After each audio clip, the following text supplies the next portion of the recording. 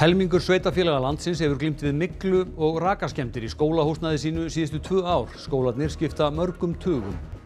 Allar björgunarsveitir á höfuðborgarsvæðinu voru kallaðar út í dag til að koma í veg fyrir foktjón. Byggingarefni úr nýbyggingum fauk alla borg. Framkvæmdastjórum Air og Fly greinir á hvers vegna flugvél sem Air hafði til afnota var vörslusvipt í Kaupmannahöfn í síðustu viku. Air reynir nú að fá vélina aftur. Harðar deilur vopnalöggjöfina í Tennessee í Bandaríkjunum kostuðu 2 þingmenn starfið. Þeir voru reknir eftir atkvæðagreiðslu á þingi í gær. Það styttist í að fyrsta hljómsveitin stígi á svið í rækjuverksmiðjunni Kambi á Ísafirði. Tónlistarhátíðin Aldrei suður hefst í kvöld.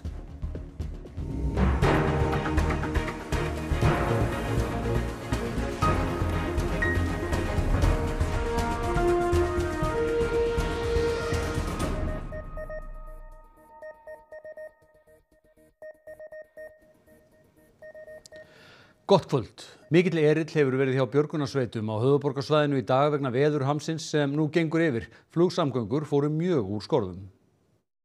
Beiðnir aðstoð tók að berast björgunarsveitum á höfuðborgarsvæðinu upp úr klukkan 2.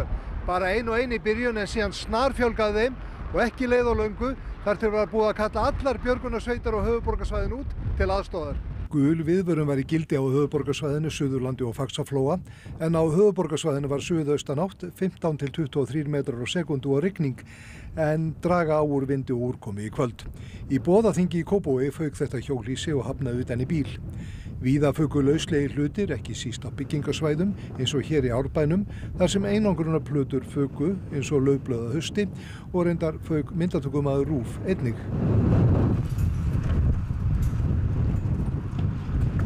Lögreglan á höfuðborgarsvæðinu sendu tilkynningu síðdegis þar sem skorað var á verktaka og aðra sem ber ábyrgð á byggingasvæðum að bregðast strax við og huga að aðstæðum, enda hafi víða orðið stórtjón vegna foks.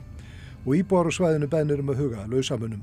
Öllu innanlandsflugi var aflýst og röskun varð á akstri strætó á milli landshluta og fyrri ferð Herjólfs var aflýst.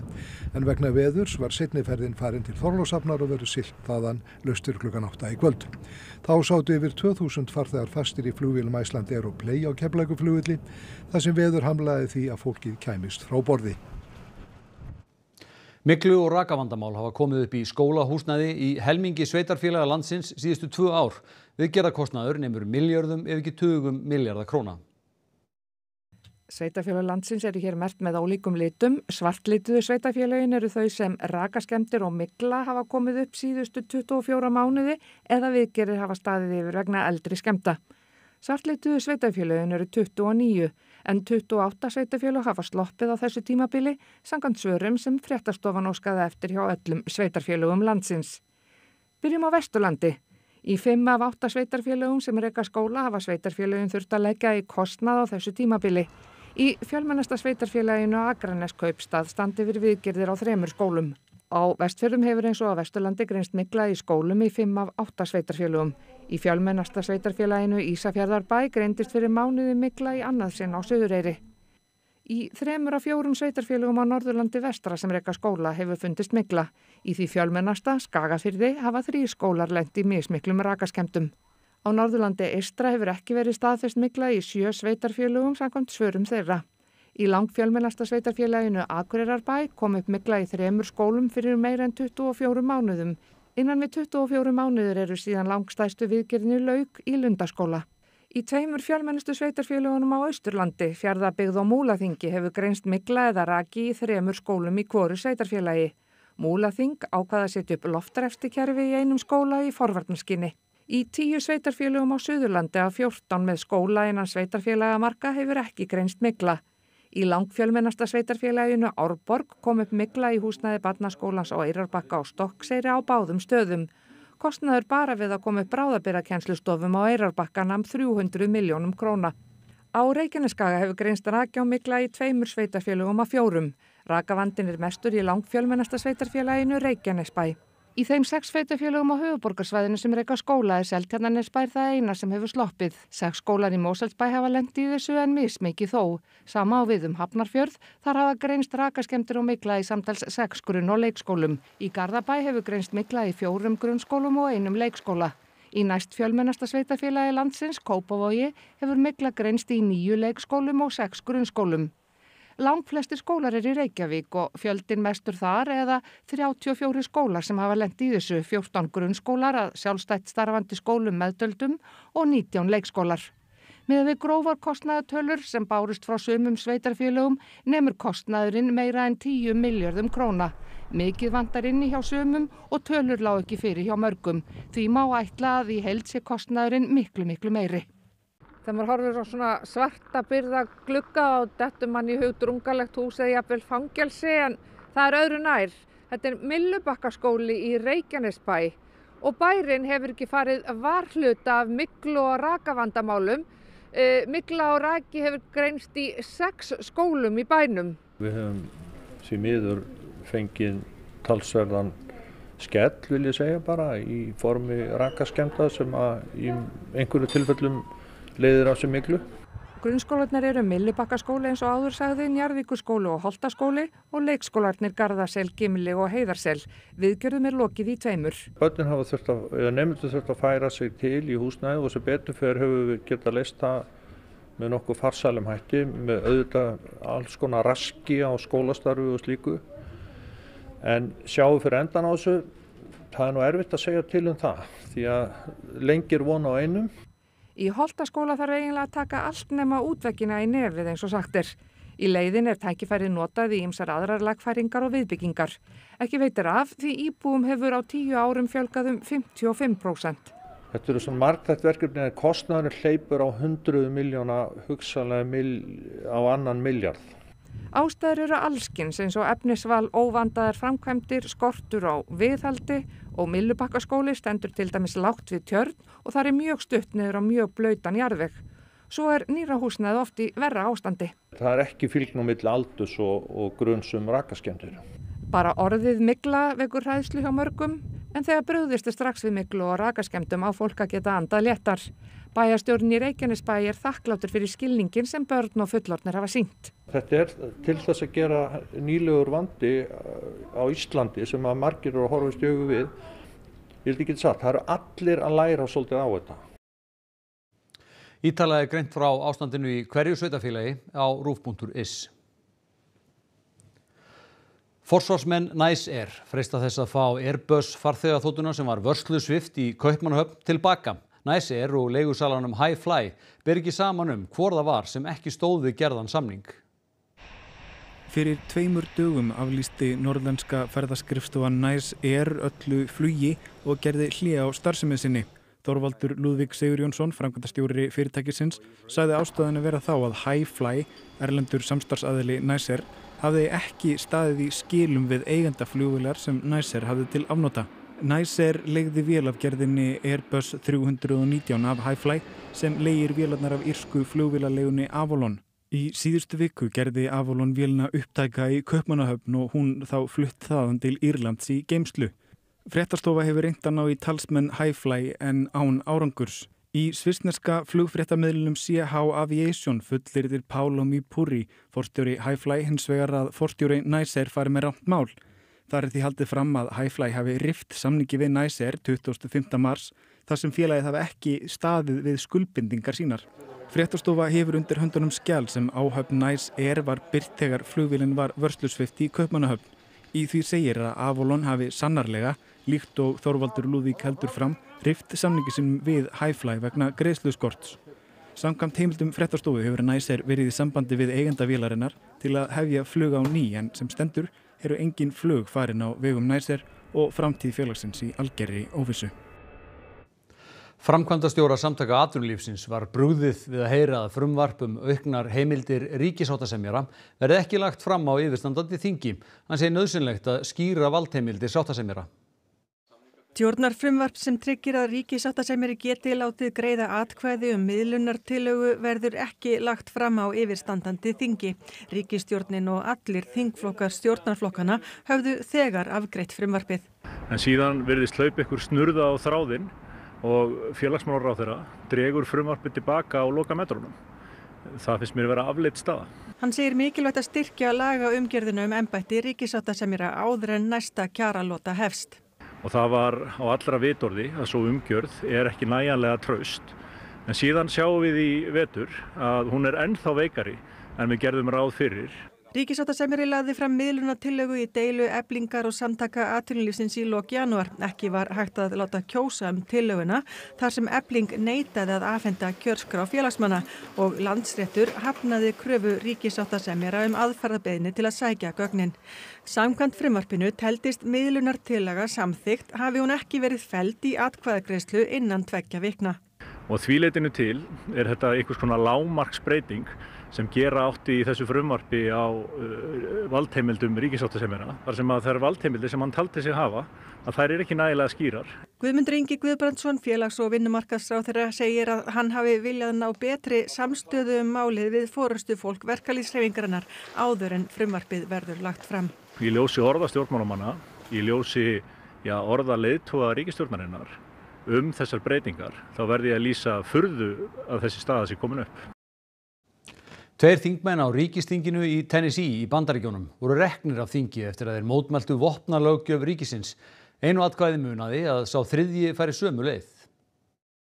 Á mánudag í síðustu viku skaut Audrey Elizabeth Hale 6 til bana í grunnskóla í Nashville í Tennessee, þar á meðal 3 9 ára börn. Hale fyrrverandi nemandi skólans. Í kjölfarið var hart tekist á vopnalöggjöfina í ríkinu sem þykir eins og frjálslyndasta í Bandaríkjunum. Þeir sem náð hafa 21 árs aldri mega eiga skambissur og þurfa ekki til þess sérstakt leyfi. Eftir voðaverkin hefur vopnalöggjöfinni verið mótmælt víða í ríkinu. 3 þingmenn demókrata og ríkisþinginu voru áberandi í þeim mótmælum sem fór illa í repúblikana sem eru í meirihluta. Þeir lögðu fram tillögu að þremenningarnir skyldu reknir að þingi. You are seeking to expel District 86's representation from this house in a country that was built on a protest. In a country that was built on a protest. Varnaræða Persson dugði skammt. 69 þingmenn greiddu atkvæði með því að hann yrði rekinn en 26 voru því andvígir. Sömu örlög biðu Justin Jones. Fulltrúadeild Tennessee samanstendur af 75 repúblikonum og 23 demókrötum. Þeir sem kusu að vísa þeim að þingi sögðu að framganga þeirra í síðustu viku hafi verið ósæmileg. Þeir hafi notað gjallarhorn og látið öllum illum látum í þingsal. What happened 1 week ago is that members that shut the order of this institution down silenced 7 million people. In fact, when you listen to it carefully and closely, it's clear that he wants to be expelled. That's why he refers to all of you as a dishonorable house.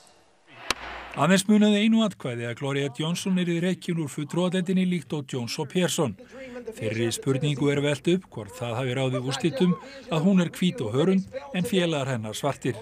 Afstaða ríkisstjórnar Bidens skýr. The fact that this vote is happening is shocking, undemocratic, and without precedent.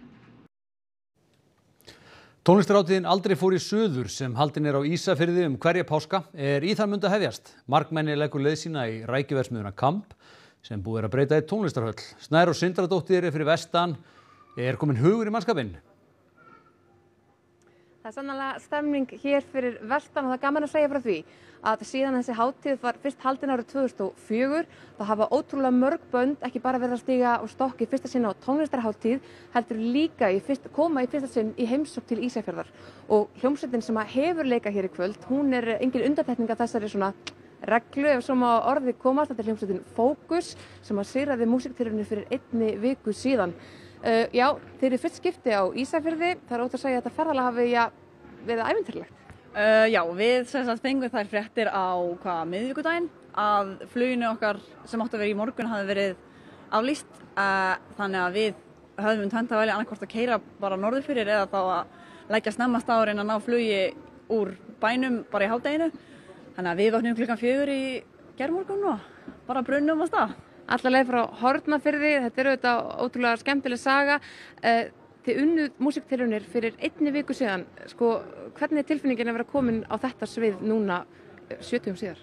Við erum bara vel stemdar og spenntar fyrir að spila hér. Ég mætti samt alveg vera í betri ástandi. Ég er búin að vera rúmleikjandi síðan við komum og ég ekki með neina rödd. Þannig að við ekki heyra mig syngja hérna í kvöld. Þetta verður sannlega ævintýralegt. Við verðum í beinni útsendingu á RÚV 2 og Rás 2, hefjum leika klukkan 19:50. Það verður virkilega skemmtilegt. Yfirleitt aftur suður í efstaleitið til Valgeirs. Takk fyrir það, Snærós. Þá förum við yfir í allt annars konar viðbrögðahald. Passíusálmar Hallgríms Péturssonar, bæði lesnir og sungnir, ómuðu ganga tónlistarhússins Hörpu í dag. Sá sem las alla 50 sálmana segist vera trúlaus en sé að reyna að skilja friðþægingardauða Krists. Þar kom loksins á þeirri tíð, þreytti Jesús við dauðan stríð. Andlát mitt bæð og banasótt blessaðist mér þá sömu nótt. Dauðinn tapað en drottinn vann, dýrlegan sigur gaf mér þann. Löng hefðir fyrir því að passíusálmarnir séu lesnir á páskum enda fjalla þeir píslagöngu Krists. Þeir eru gjarnan lesnir upp í kirkjum en í dag voru þeir meðal annars lesnir á gangi Hörpu en harpa og listvinafélagi Reykjavík stóðu fyrir viðburðinum. Halldór Hauksson sá lesturinn sem stóð frá klukkan 12 til 17. Hallgrímur Pétursson orti sálmana 50 á árunum 1656 til 1659. Þetta náttúrulega ekki auðveldur texti þar að segja ef maður hugsar bæði það hvernig maður vill koma frá sér til þess að ritminn sé réttur, til þess að stuðlar og höfuðstæður komið á réttum stöðum og svona, en svo líka innihaldið náttúrulega afskaplega, þetta eru erfiðustu mál lífsins, þar að segja það er verið að drepa mann einfaldlega og meira segja saklausan mann. Söguna þekkjum við vantarlega flest og Halldór ætti að vera sæmilega kunnugur textanum enda þetta í 10. sinn sem hann les alla sálmana fyrir fólk og í annað sinn sem hann gerir það í Hörpu. Sjálfur segist hann vera trúlaus og eigi erfitt með að setja sig inn í friðþægingardauða Krists en með lesturinnum sé hann að reyna að skilja. Það er því spurning hvort hann nálgist hans stað að frelsast. Kannski bara kemst ég að þeim stað einhvern tímann og hætti þá bara að lesa þá. Eftir hverja 5 sálma var síðan tónlistarflutningur og meðal annars frá nokkurum félögum í mótettukórnum sem sungu sálma úr passíusálmunum.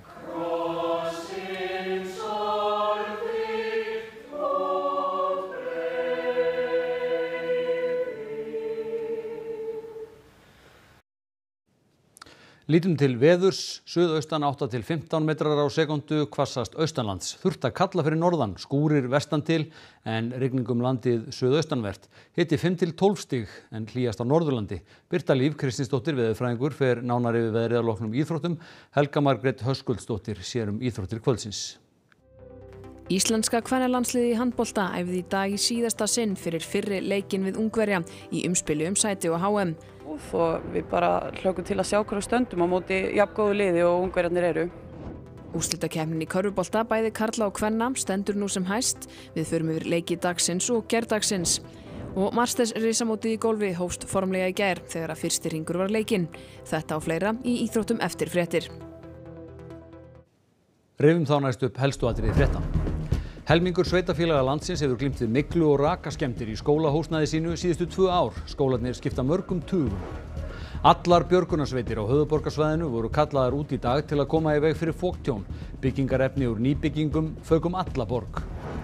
Framkvæmdastjórum Air og Fly greinir á hvers vegna flugvél sem Air hafði til afnota var vörslusvipt í Kaupmannahöfn í síðustu viku. Air reynir nú að fá vélina aftur. Harðar deilur vopnalöggjöfina í Tennessee í Bandaríkjunum kostuðu 2 þingmenn starfið. Þeir voru reknir eftir atkvæðagreiðslu á þingi í gær. Og það styttist í að fyrsta hljómsveitin stigi á svið í rækjuverksmiðjunni Kambi á Ísafirði. Tónlistarhátíðin Aldrei suður hefst í kvöld. Næstu fréttir verða sagðar í útvarpinu klukkan 10 í kvöld og RÚV.is uppfærður allan sólarhringinn. Þessum fréttatíma er lokið. Njótið páskahelgarinnar, verið sæl.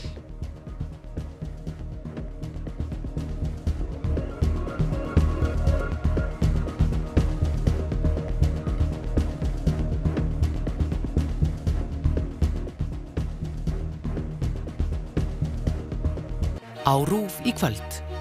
Ég heiti Roland McIntosh, fullnafni. McIntosh? Nammi. Andrés. Hvað? Ég vissi ekki að neitt var skýrður eftir gotteríi. Benjamin Dúfa bíómynd frá 1995 sem segir frá nokkuð